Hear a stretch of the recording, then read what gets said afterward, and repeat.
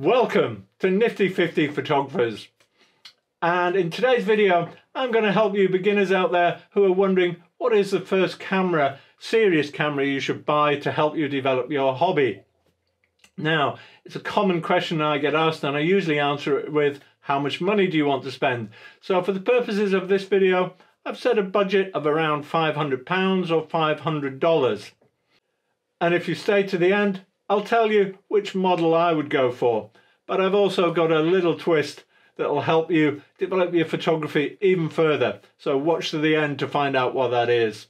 I've chosen DSLR cameras because really, if you're going to get serious about your photography, that's the way you'll end up going, because you'll want to be able to change your lenses and you'll want to be able to control all your settings, like your aperture, your shutter and your ISO. If they don't mean anything to you yet, then I'll put a link to a video that helps explain those. So we've set our budget of £500 and I've really narrowed it down to two possible options, one from Nikon and one from Canon. I think for beginners, these two both offer great value for money. So let's take a look at the one from Nikon first. Now, the one I've chosen is the Nikon D3500. Has a 24.2 megapixel sensor. Going to produce good image quality with that size of sensor. It'll let you shoot 5 frames a second, so that means 5 photos every second. So if you're into sports or action photography, that's good news. The other thing it'll let you do is film video in full HD. That's 1080p. You're not going to get 4K video at this kind of price bracket. The only downside I could see, it has a fixed LCD screen, so you can't tilt or rotate it. In the UK, it's going to cost you about £450 when I checked at the time of recording this video. That's in April 2022. The US, I looked on the B&H website, it's a little bit more expensive at $650, but I guess if you shop around you might get some better deals that'll get you closer to the $500 mark. What's your alternative? Well, the alternative is from Canon, and it's marketed under different model names depending on where you are in the world.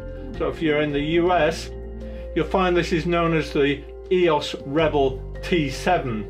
If you're in Europe, you'll find it's the EOS 2000D. If you're in Australia, I think it's the EOS 1500D. Basically, it's the same model, and it's quite similar to the Nikon. It has 24.1 megapixel sensor, so again, great image quality. The number of photos you can take in a second is a bit slower. It's only 3, so that might be a downside if you're really looking to do a lot of action shots. But like the Nikon, it can also shoot in full HD video. Again, just 1080p, but that should give you enough image quality to get you started. Now, price wise, in the US this is $480. In the UK, £519. So which one would I go for? Well, my decision would be influenced very much by the price, because the Nikon would be the obvious choice for a couple of reasons. For me, in the UK, it's cheaper, but also the kit lens it comes with, that 18 to 55mm lens, gets very good reviews right across the board. And I think things like having slightly faster frames per second would be an advantage. The focus system also looks like it might be a bit better because it uses more points, 11 compared to 9 from the Canon. So that's my choice. If you're in the US, you might be more tempted to go for the Canon, because it's around $170 cheaper if you were buying it from B&H. Either way, whichever you choose, you will get cameras that are great for beginners, easy to use, intuitive, and will help you develop your hobby and allow you to do many creative things that you'll want to learn about photography. And look out for some of my other videos that will help get you started. I'll put a link to a playlist that will get you into photography and show you some of the basics. There's one final point I'd like to make. If you can spare just a little bit more money, you could really get yourself set up. And for around £100 more, you can get 2 kit lenses. And with Nikon, you get the 18 to 55 plus a 70 to 300 for around £600. And in the US, you'll find that's about $750. Now that's giving you a great spread of focal lengths. It would really let you develop your hobby, and you'd have something to suit almost every situation. You've got the same option with Canon. You can get an 18-55 kit lens plus a 75-300. In the UK that'll cost you around £600.